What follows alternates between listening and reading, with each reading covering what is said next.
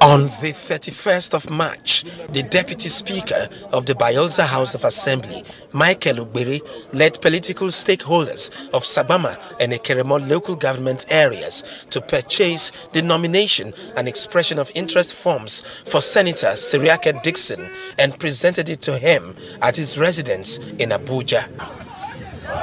Senator Dickson arrived at the Bayelsa airport on the 27th of April and walked straight into a friendly mob of supporters just outside the departure lounge.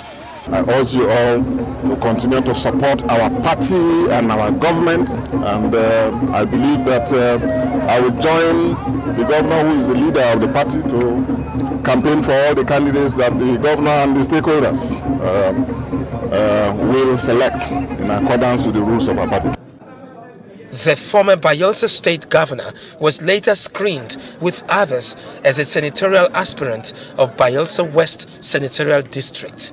He got a clean bill of health. I came to fulfill all righteousness, and I want to commend the chairman of the panel.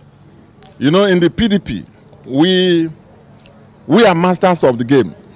The PDP has established structures, we have institutional experience and memory, and we have the people. So that is how I've helped to stabilize the politics within my party and the entire polity of Bayelsa. As a matter of fact, the measured distance that I have kept is also to promote stability.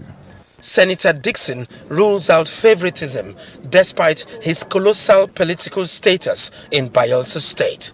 It's not unusual to hear aspirants for various offices saying they are my people, because indeed each one of them is my person. And when you are a father, you don't prefer one child at the expense or to the detriment of others. So I have consciously decided to stay above the fray and allow the governor, who is the leader of the party, in consultation with the stakeholders, to manage the process. The State and National Assembly primaries come up in May.